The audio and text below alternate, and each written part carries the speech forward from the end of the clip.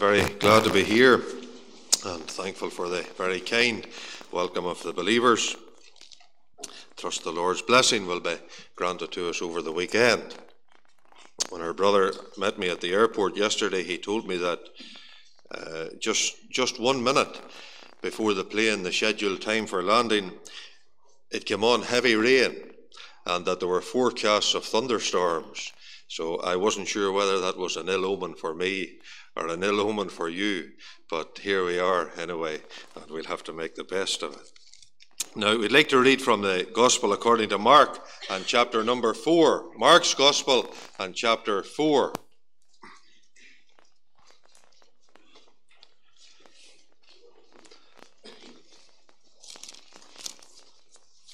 Mark chapter 4, and we'll read at verse number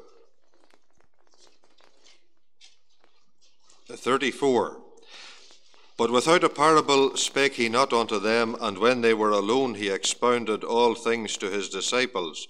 And the same day when the even was come, he saith unto them, Let us pass over unto the other side. And when they had sent away the multitude, they took him even as he was in the ship. And there were also with him other little ships. And there arose a great storm of wind, and the waves beat into the ship, so that it was now full. And he was in the hinder part of the ship, asleep on a pillow. And they awake him, and say unto him, Master, carest thou not that we perish? And he arose and rebuked the wind, and said unto the sea, Peace, be still. And the wind ceased, and there was a great calm. And he said unto them, Why are ye so fearful? How is it that ye have no faith? And they feared exceedingly, and said one to another, What manner of man is this, that even the wind and the sea obey him? Now, some verses from chapter 6 of the same Gospel. Mark's Gospel, chapter 6. And we'll read at verse number 46. And straightway he constrained his disciples to get into the ship and to go to the other side before unto Bethsaida, while he sent away the people. And when he had sent them away, he departed into a mountain to pray. And when he was come, the ship was in the midst of the sea, and he alone on the land. And he saw them toiling and rowing, for the wind was contrary unto them. And about the 4th watch of the night he cometh unto them, walking upon the sea, and would have passed by them. But when they saw him walking upon the sea, they supposed it had been a spirit, and cried out, for they all saw him, and were troubled. And immediately he talked with them, and saith unto them, Be of good cheer, it is I, be not afraid. And he went up unto them into the ship, and the wind ceased. And they were sore amazed in themselves beyond measure, and wondered, for they considered not the miracle of the loaves, for their heart was hardened. Now that's as much as we'll read from the Scriptures, just for the present meeting. I think we all have been long since impressed by the fact that God is a God of order. The order can particularly be seen in the very intricate designs of creation. Whether we think of the beauty and the structure of the stellar world or the solar world, whether we think of the irreducible complexities of the human being, whether we think of the beauty of the bird world, the structure of the bird wing, the pattern of migratory flights, whether we think of the colour, the smell, and the texture of flowers and the plant world, in every different part of creation, the fingerprints of the great designer have been left indelibly impressed. Not only has God left the marks of design upon the book of nature, but he has also left the impression of the same design upon the great book of inspiration. No matter what part of the Bible we turn to, we can see that there is a place for everything, and everything is in its place. And the design of the pieces of Scripture leaves everyone impressed, so that we can exclaim, just as we sang a minute ago, Great God of wonders. There is scarcely any part of the Scripture where this design is more obvious than in the Gospel according to Mark. That is a design that hasn't always been noticed. Many have often pointed out the dispensational order of the Gospel by Matthew. Many have pointed out the moral order of the Gospel according to Luke. Many have pointed out the theological order, the Gospel according to John. It has often been thought that Mark is just the pure, simple, unstructured, historical Gospel. Now, it is historical and it is biographical, but I think the more we read this brief Gospel, the more we are impressed that even here, the Holy Spirit, through the instrumentality of John Mark, has given to us a book of the most careful order and design. I think perhaps on a previous visit here, we spent a little bit of time speaking about some of what we christened then, the sandwich stories of Mark's Gospel, and I thought it might be appropriate just to move on from there. And we may overlap, I don't remember what was said at that time. Some of the ground might be covered slightly again, but I hope we'll be able to break into new ground. One of the literary features that impresses even a simple reader of the Gospel according to Mark, going no further than the first chapter, is that Mark has a particular habit of repeating something. For example, he says, at even, when the sun was set. What do you say if it was even? Sure, the sun was bound to be set. Well, more or less. He will tell us in the cleansing of the leper that the leprosy departed from him and he was cleansed. But you say if the leprosy departed from him, sure he was bound to be cleansed. Yes, but there is a repetition with particular emphasis. He tells us that the Lord Jesus couldn't come into the cities, but he was without, in the uninhabited places. Well, you say, if he wasn't in the city and he was without, well, the without was bound to be uninhabited. But just in case we miss the point, Mark is very careful to double up on his emphasis, and he will say he was without in the desert places. Later on in the Gospel, when he talk about that lady who put so bountifully into the treasury, he will tell us that she cast in all her living, even all that she had. Well, if she cast in all her living, it was bound to be all that she had. But you see, there's another technique. It's a doubling up of something that almost has been said already. But if there is repetition, it's not just vain repetition. And we will discover, I hope in the few sessions over the weekend, we will discover that quite often as we go through Mark's Gospel, there are things repeated and repeated again, so that the point is being made in various contexts. Now, what I want to do this afternoon, we've started off with a very, very well-known story. Two stories. It will be a lot more difficult tonight, so don't eat too much at your supper.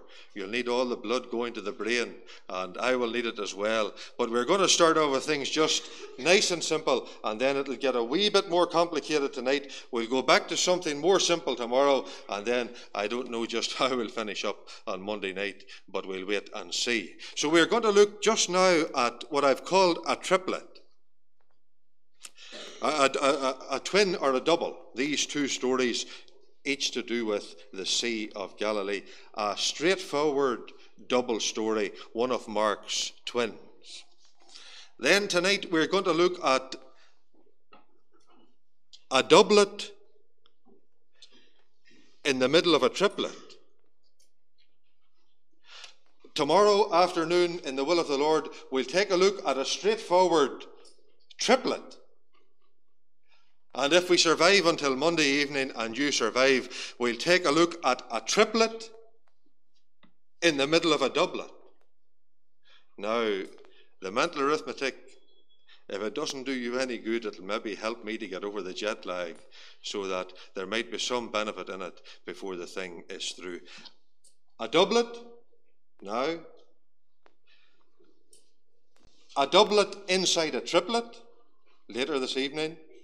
Tomorrow, a straightforward triplet, and then on Monday evening, a triplet inside a doublet. So that you can see, before we go any further, that certainly Mark's gospel is a gospel of very, very clear order and structure. Now, just to leave all those kind of things presently, not to worry too much more about them, maybe I should say, as well as brevity and beauty in this gospel, there's an unusual balance.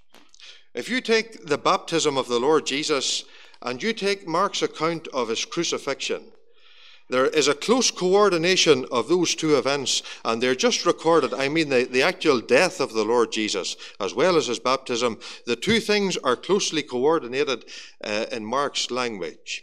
At his baptism, he tells us, when the Lord Jesus came up out of the water, the heavens were opened, and the voice of the Father said, "Thou art my beloved Son," and so on. Now, the strange thing in Mark's account is this, that the word that he uses for opened is a most unusual word. The only other time that he uses it in the Gospels, in his Gospel, is at the death of the Lord Jesus. He tells us that the Lord Jesus cried with a loud voice and he expired. He gave out the Spirit. The veil of the temple was rent in twain. Now, that word rent is the very same as the word opened at the start of his gospel at the baptism. He tells us when the Lord Jesus came up out of the water, the heavens were rent. When the Lord Jesus expired upon Golgotha, the veil of the temple was rent. It's totally different. Luke says the heavens were opened. Matthew says they were opened, but they use a totally different word. Now, the folks, when you're coming through that door this evening, I have already seen the door. It has opened quite a number of times. Just the normal, natural opening.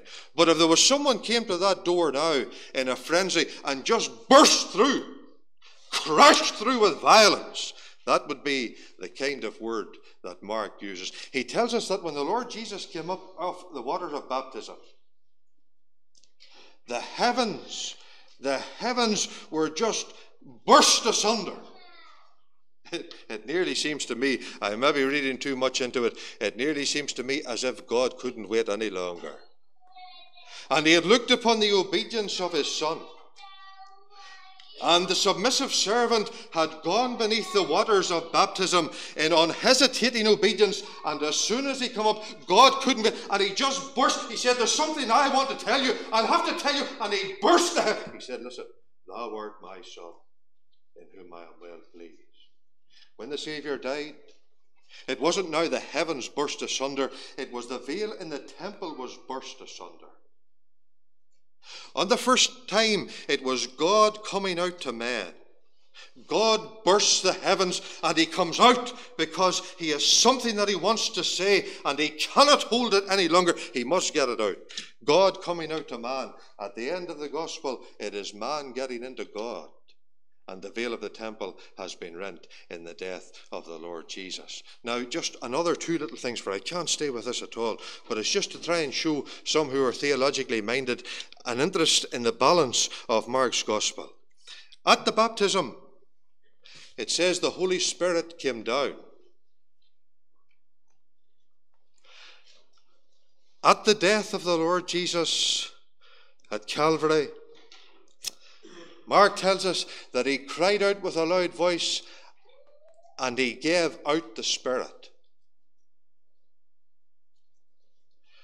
At the baptism, the divine Spirit descended from heaven to earth. At Golgotha, the human spirit ascended from earth to heaven.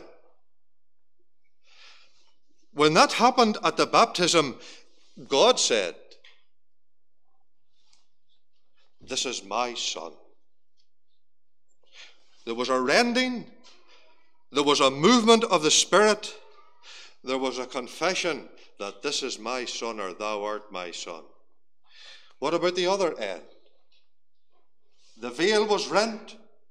Jesus gave up the Spirit, and the centurion standing by the cross said, "Truly this man was the Son of God." So the three things that happened at the baptism were just almost repeated item for item, when the Lord Jesus expired upon the cross. Now that's just the kind of balance that constantly is appearing in Mark's gospel. Now these two storms, as I say, they're well known, and we'll just try this afternoon to learn one or two very, very simple practical lessons.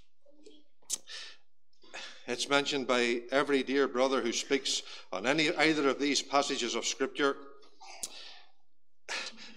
that on each occasion, and this will be important for tonight as well, I'll be making a different thing of it tonight, but just for the present, the practical observation, on each occasion the Lord Jesus told the disciples to get into the boat. In the second one it says that he constrained them. In the first one it says that he told the disciples, let us pass over onto the other side.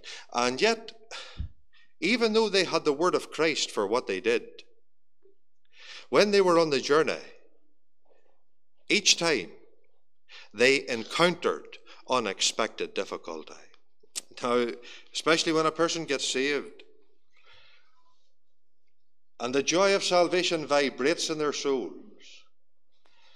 very often the young believer can have in his mind the idea, now I'm saved, my sins are forgiven, I'm on the way to glory, and it will just be plain sailing from here on. If I do what the Lord tells me, if I seek to respond to his word, if I seek to obey his commandments, everything will just go fair. The surface of the sea will be always calm. The sky will be always blue. The sun will be always shining. A young believer could naively have that in his heart and mind. But here are two passages of Scripture.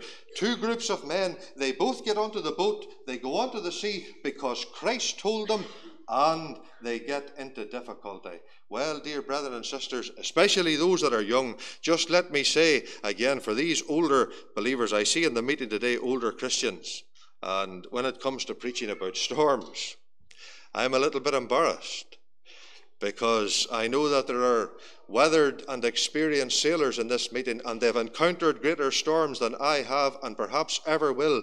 And it's embarrassing for me to have to stand in front of them. But just now, for the sake of those who may be younger, you do the word of Christ. You obey the commandments of Christ. But please remember that obedience to Christ does not guarantee a trouble-free life. There could be a Christian has made his or her way to the meeting this afternoon, and as far as you know, you're not claiming perfection or anything like it, but as far as you know, you have been conscientious in doing what the Lord required you to do, and you've done your best with humility of mind to walk humbly with the Lord, and maybe just in your life this very Saturday afternoon, there are unexpected storms. And you begin to ask yourself the question, why has it come like this? What has happened? What's the purpose in all this? I thought that if I would go like this and follow the Lord, there would be no problems. Well, there were men had it before, and we need not be surprised that trials will come. Sometimes storms can be the result of disobedience. We know that from other scriptures, but storms can still come even when there is obedience. You say, well, if the Lord sent these men through a storm, okay. Why did he send them through two?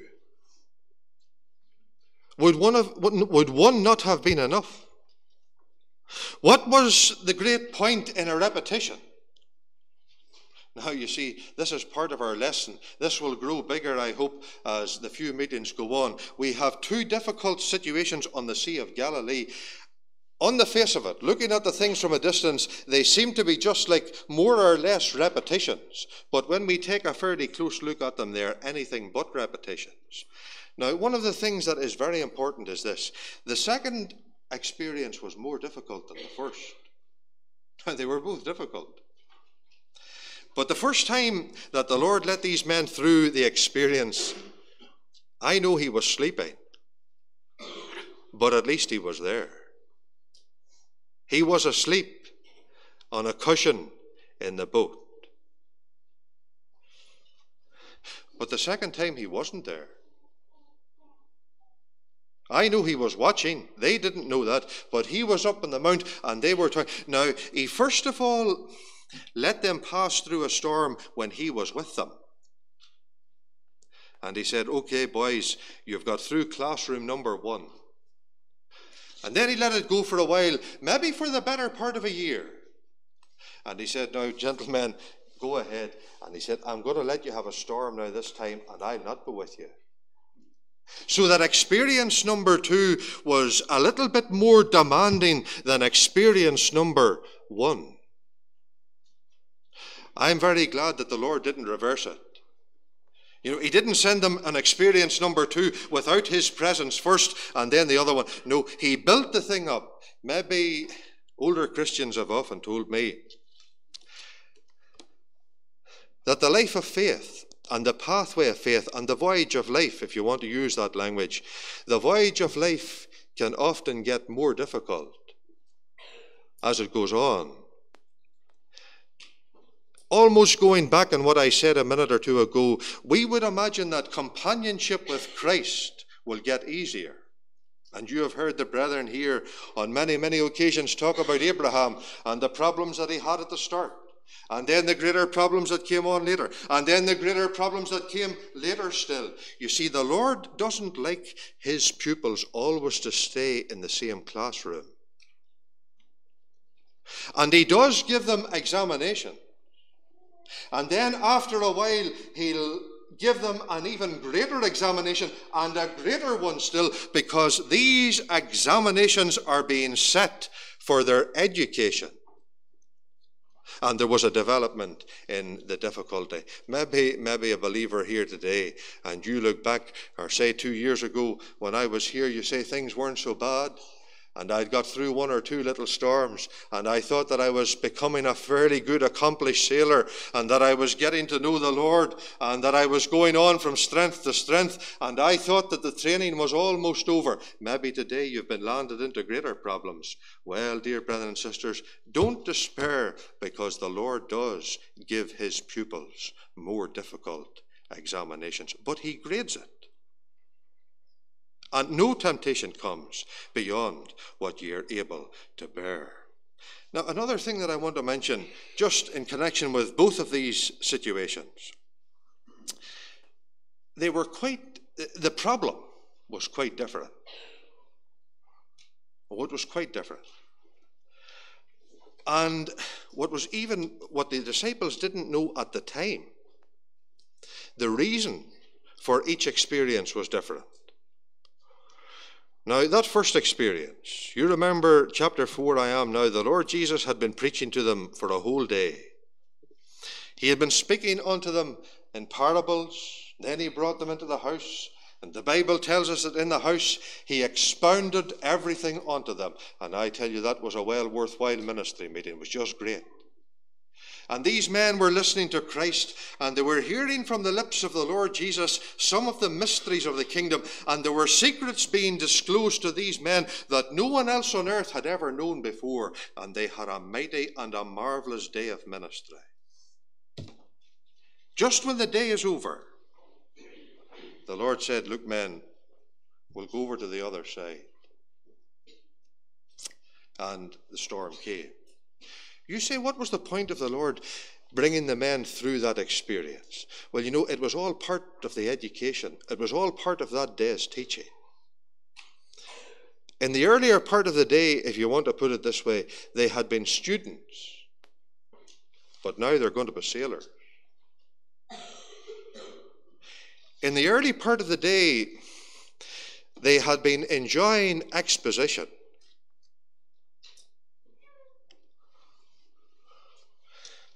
But in this part of the day, they're going to know something about experience. In the early part of the day, they had been listening to marvelous teaching. Now they're going to go through a tempest. You see, it's great to come to meetings like this. And I'm sure every one of us here has had the experience of being in ministry meetings where very able brethren were able to come, and we just sat at their feet spellbound. And we listened to their unfoldings of Holy Scripture, and we listened to their great expositions of the kingdom of God, and our hearts were absolutely thrilled. You know, if Christianity only involved sitting in ministry meetings, it would be marvelous.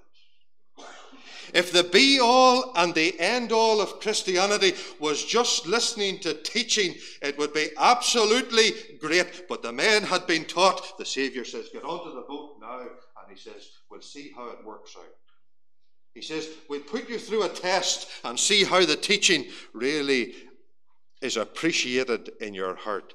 And I'm afraid, brothers and sisters, we have to acknowledge that the Lord does that with us. You know, it's all right to give ministry. But the dear brethren who have given a lot of it, they would tell you, indeed one brother told me, and I don't even want you to think about who he is, that's irrelevant. He told me that he had spent much of his time seeking to comfort the Lord's people. And he had many letters expressing appreciation for the comfort that people in trouble had received through his ministry. But he said there came a day when the Lord took my wife suddenly from my side. And he said, David, I discovered. And he said, I acknowledge it to my shame. If the Lord was pleased to bless the ministry to others, glory be to his name. He said, I discovered that much of what I was saying to others was theory. But he said, when the Lord put me into the storm myself,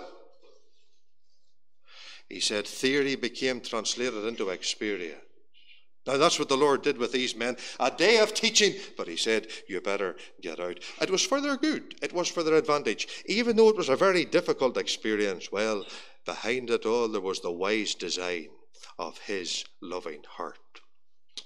What about the second experience? Was it for teaching? Not altogether, although there was teaching element in it, of course.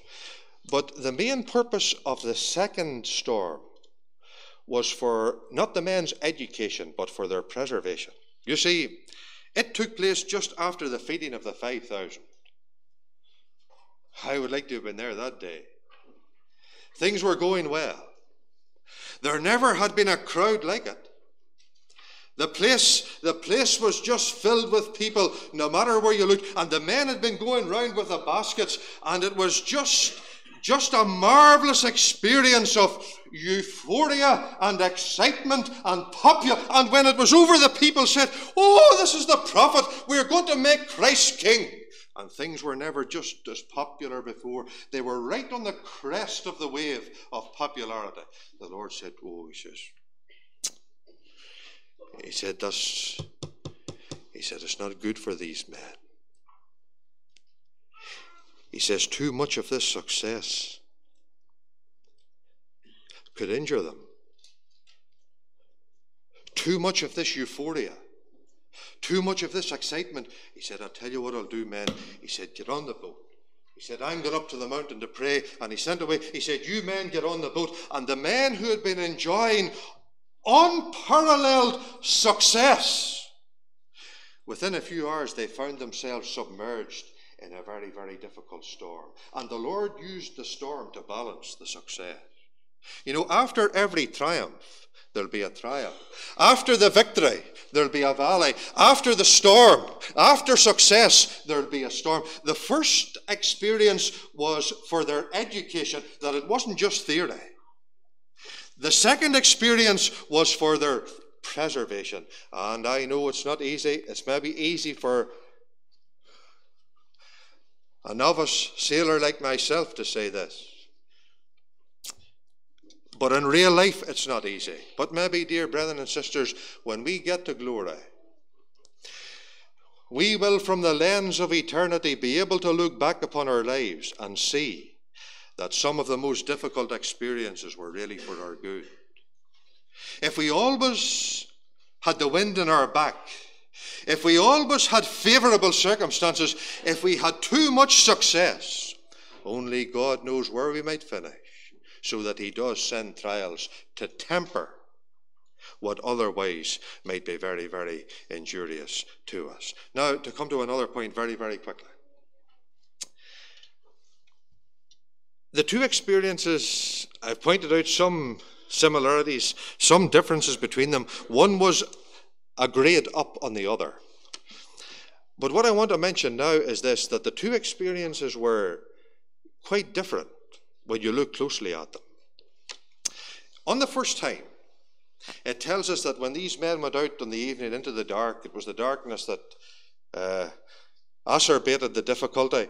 But they were out in the evening, and it said that there was a great storm arose in the lake. Now, I like what I think it's Mr. Darby, if my memory serves me right, on this particular passage. Instead of a great storm arising on the lake, he says there was a violent gust of wind. I like that. Matthew's Gospel tells us that the sea was troubled. Mr. Darby says about Matthew's Gospel, the parallel passage to Mark 4, he said the water became very agitated. So that the picture is something like this.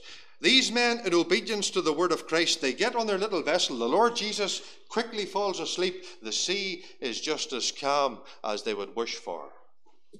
Suddenly, as if out of nowhere, there came down upon the lake a violent gust of wind, and the little vessel was just caught in an unexpected upheaval. The waters became choppy. Matthew tells us that the boat was covered with waves. Now, that doesn't mean that the waves got over the top of the boat. If the boat had been covered with waves, the boat would have gone down.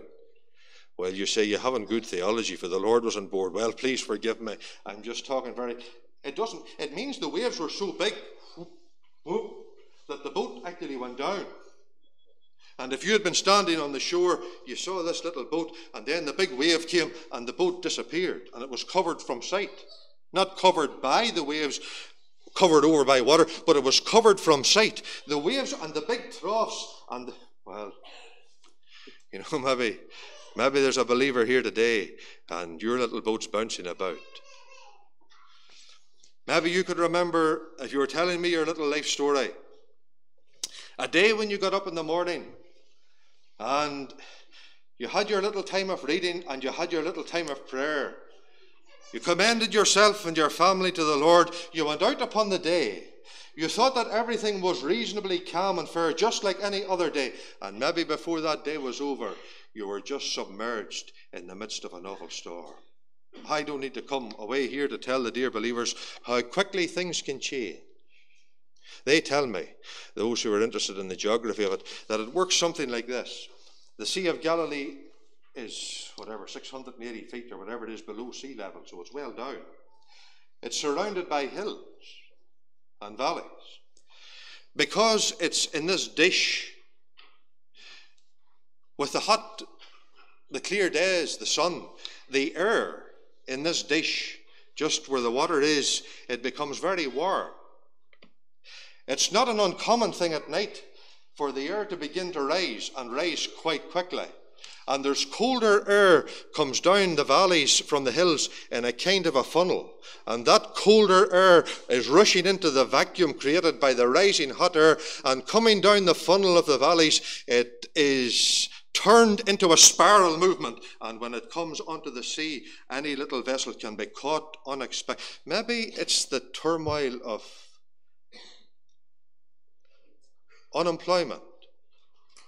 Maybe there's a brother in the meeting here today, and your little vessel has been caught with redundancy. Maybe there's a sister, and the last tests at the hospital that you had to have turned out very negative. Maybe it's someone here, unexpected bereavement has come, and upon the sea of life, one day it was calm, and within a short space of time, as Mr. Darby says in Matthew, the water in your life has become very agitated. Now, do you see the problem? That was a difficulty. Storms do come, and difficulties can arise. And the poor disciples thought that they were going to go down altogether. They said, we'll never get above. Master, carest thou not that we perish? I'll mention that in a minute. But they were going up and they were going down and coming, and then a big down again. I would think there's hardly a Christian here, and there haven't been times in your life that you thought you were going down. Other times you came up a bit and then away down again. You see, life is like that, even though we might wish it otherwise. What about the second storm? Was it a big violent gust of wind? No. No. Were the waves covering the boat on the second storm? No. Was the water all agitated in this? Well, there were waves, but I don't think it was half as bad as the first time. You say, what happened the second time? Well, the Bible tells us that they were rowing. And indeed it tells us that they were toiling and rowing. Actually, that word toiling and rowing, toiling, is the very same word as Luke 16, I am tormented. It's a word that indicates exceeding pain. And these men were toiling and rowing. They were tormenting themselves, experienced sailors on Galilee, and they were toiling and rowing. And you say, what was really the problem? It says that the wind was contrary to them. And even though they were rowing with maximum strength, they were making very, very little headway. Now you see, that's different. The first time, the trouble was so great that the men thought they were in danger of perishing. But the second time, the wind was so much against them that the men were finding difficulty in making progress. I can just picture it in my mind. The Saviour's not with them now. He has gone up to the mountain. And the men are there after the great day of success, feeding the 5,000, going around with the baskets, giving out the loaves and the fishes, and all that I've talked about a minute or two ago. And now they're in, and they're working their very best. And they take a glance back, and the shore that they've left just back there, it seems only a furlong or two. And they're rowing again, and they're at it for another hour. And they look back, and the shore's just about the same distance. And they go at it again. Now, it's not that they're going to sink. That was the first time. Oh, we're going to sink. They didn't think they were sinking the second time, but it was just they couldn't get on. You know, sometimes serving the Lord in whatever sphere, it brings danger. That's the first story. Very often it's just difficulty. And somebody embarks upon a course that the Lord tells them, I don't know, I'll only throw out a bow at a venture. Many a man has gone to the mission field. And I'll not be criticizing anybody that goes there too much, because it's a thing that I have never done, so I need to be very cautious. Many a man has gone, prayed, agonized, absolutely convinced that's where the Lord wants me to go, and he maybe goes. Hudson Taylor went to China, Carey to India, and those men toiled and toiled and toiled and toiled, and after years hadn't a thing to show. Maybe as a brother in this meeting started out in a Sunday school class work. You prayed about it, you were convinced the Lord wanted you to do that. Maybe it's a couple started out on marriage. You are convinced it was the Lord's mind. Maybe today you're toiling and rowing and things are not, and you're not making progress and something is. Maybe it's a brother, he agreed with exercise, encouragement from the Holy Spirit. He agreed to take responsibility in the assembly and share oversight. What a heavy burden. Maybe just today he's with the other brethren in the boat and they're struggling and they're toiling and it breaks sweat and there's many a sleepless night. And the problem is that we're not making very much headway. The Lord told these men, he wanted to teach these men, he said, if you do what I tell you, he said, there'll be days when you'll be in great danger. That's story number one. He said, if you do what I tell you and you serve according to my directions, he said, there'll be days when you'll be in great difficulty and it will be hard to go on. That's story number two. Maybe there's a brother, sister, whatever, in the meeting today, and the wind that's against you, the wind was contrary to them. Maybe it's the wind of criticism. You know, it's one great advantage. One thing I would encourage everybody here, if you want to avoid criticism, take up preaching. As far as I know, preachers never get any criticism. That's one of the great perks of the platform. You just live a life that's absolutely free from examination. And everybody smiles at your face and shakes your hand and then puts a dagger in your back when you're just about out in the parking lot or so. Well, it's not just as bad as that. Sure it's not. I hope not.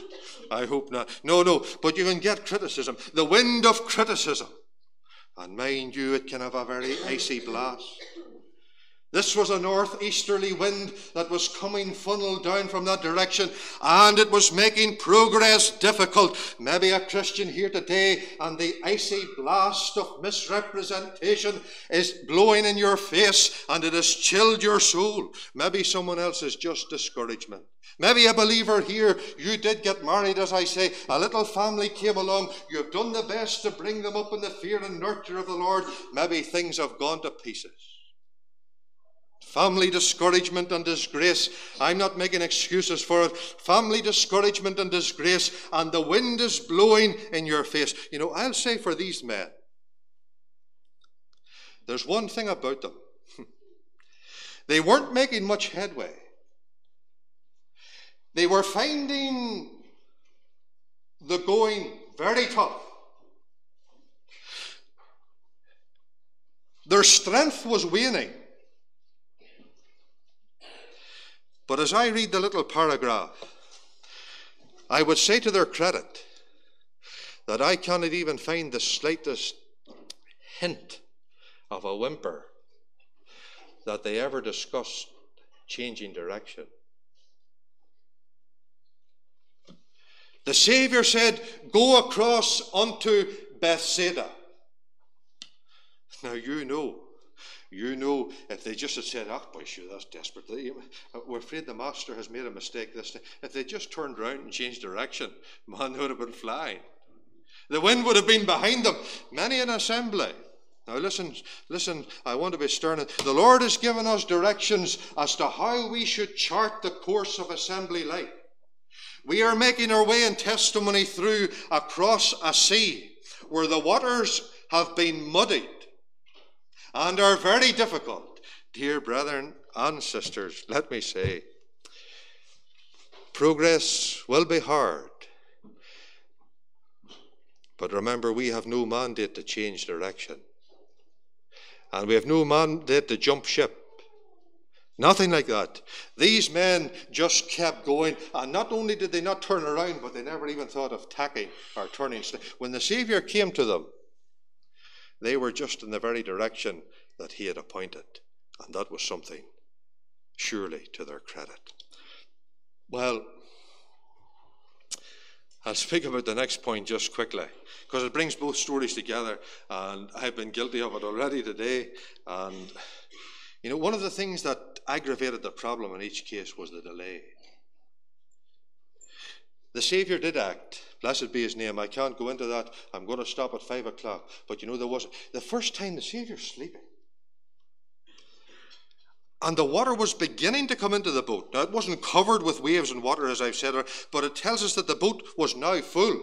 You need to watch the Revised Version there. It says the boat was now filling. The boat wasn't full, but it was filling. Some of the water was beginning to get over, and the boat was now filling. I can nearly get the exasperation there. It's getting to the point of crisis. It's getting the better of us, and the Lord's still sleeping. Why doesn't the Lord get up and do something? The men are getting frustrated. You know, there is nothing in life, I suppose, for most of the Lord's people as difficult, that at times we are allowed into trials. And the Lord allows us to go without help until almost breaking point. And we would wonder why he allows it to go so far and why he waits so long. The story of John 11 and 12. What about the second story? It says they were toiling and rowing. They made very little headway. The wind was contrary, and the Lord came to them about 3 o'clock in the morning. Not even as early as that. He waited until the 4th watch of the night. Oh, you say that was cruel. Why did he not intervene sooner? Well, you see, the Lord does that. Maybe a brother or sister in the little boat of testimony, maybe sailing on the voyage of life, and you're just, according to the language of Psalm 107, you're just about at your wit's end. They are at their wit's end. Then they cry unto the Lord. You know, the thing had gone so far that when the Lord did intervene, I think these men appreciated him all the more, or at least they should have. Patience. Patience can be a difficulty We sometimes give way to the actings of the flesh. Waiting for God is withering to the flesh, but it's very wholesome and strengthening for the spirit.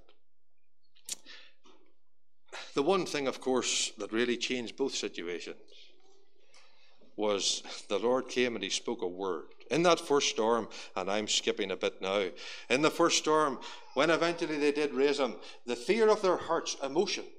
Oh, I would love to spend a while on that, but I can't do it today. You know, emotions can carry a believer away. They got so afraid and they panicked. They panicked and they said, Lord, Lord, do you not care? You see, their emotions took over from their faith. They really knew that the Lord cared. They really knew in their systematic theology, page 197, paragraph 3, they knew that the Lord wouldn't let them perish. They knew that. They had read all the systematic theologies. They had listened to a day of preaching, marvelous teaching about the kingdom. These men were miniature theologians, nearly as good as us. They knew all this stuff, but then their emotions, and they panicked, and they said, Lord, we're going to perish. You see, fear took over from faith, and then they started to talk nonsense. What about the second story? They were afraid, and the Lord came, and he was close to the boat, and they supposed.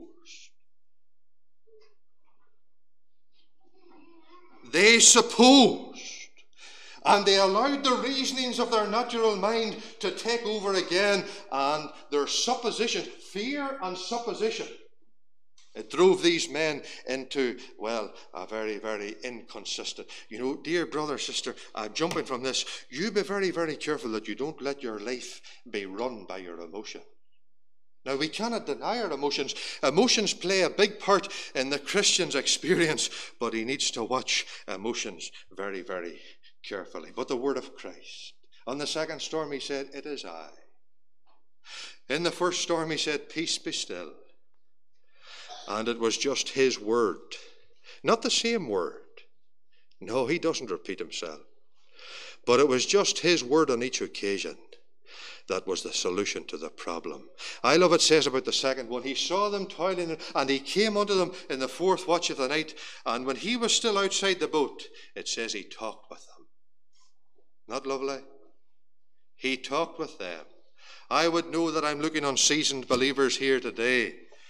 And there have been times when you would tell me, if I was again going over the story of your little life, you could say there were days of darkness, there were days of storm, and there were days of difficulty. But in those very experiences, I enjoyed the word of the Lord more sweetly than in the better days of life. He talked with them and he said, peace be still.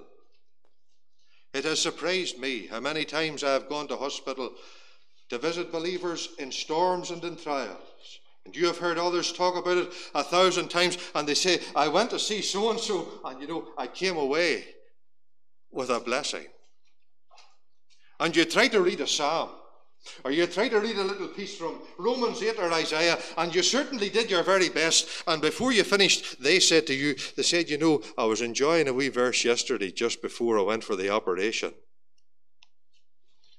And they got a word from Christ that calmed the storm, that made the difficulties seem much lesser. May God help us all to have ears, just to be willing to listen to his word. Now, just before we pray, I would need to say this, just to be theologically respectable, before the meeting is over.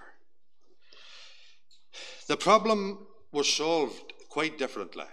You know that brethren speak about the dispensational setting of these things. I have avoided that to the maximum this afternoon. On the first occasion, the Lord was there, but he was sleeping, as we have said.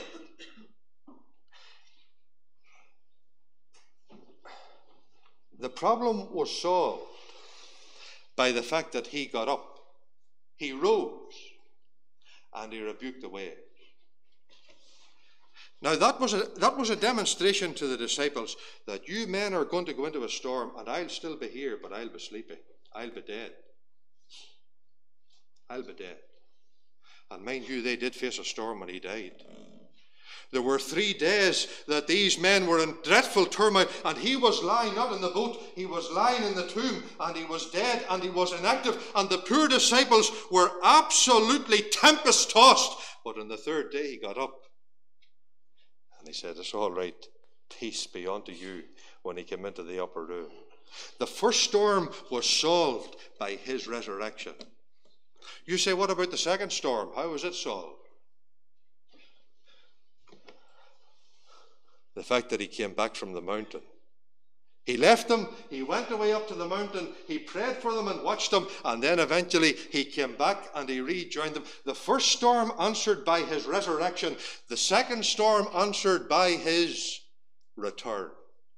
Dear fellow believers in Stark Road this afternoon, I do not know what storms you have faced or what storms you might yet face, but this I can say, there are 2 truths. Ever keep them crystallized in the very heart of your faith. Let them be the anchor of your soul. Truth number 1 is this: Christ arose. He has conquered death, and there'll never be any storm that will swallow up a saint, because Christ arose. Truth number 2 is this: Christ is returning. And every tempest-driven bark, with Jesus as its guide, shall soon be moored in harbour calm, in glory to abide. Mark's twin storms. I hope there'll be some lesson here that will be a help to us in the experiences of life. Shall we pray?